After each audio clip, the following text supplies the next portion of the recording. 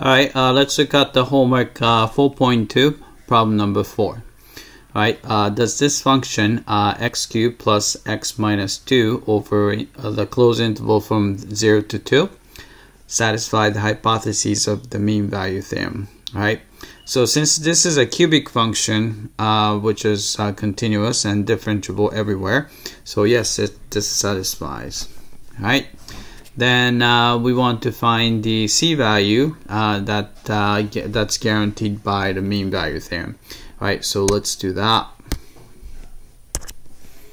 Alright, so we have that. So we take the derivative. So f prime of x is equal to 3x squared plus 1. Alright, then we also compute f of 2 minus f of 0 over 2 minus 0. Alright, so f of 2 would be, let's see, 2 cubed would be 8, plus 2, 10, minus 2, so that's going to be 8. Minus, so, whoops, what did I do? Alright, alright, hold on a sec. Alright, so this was 8 minus, let's see, so we have a plug-in 0, so it's negative 2. Alright, over 2, which is going to be, that's 10 over 2, so it's 5.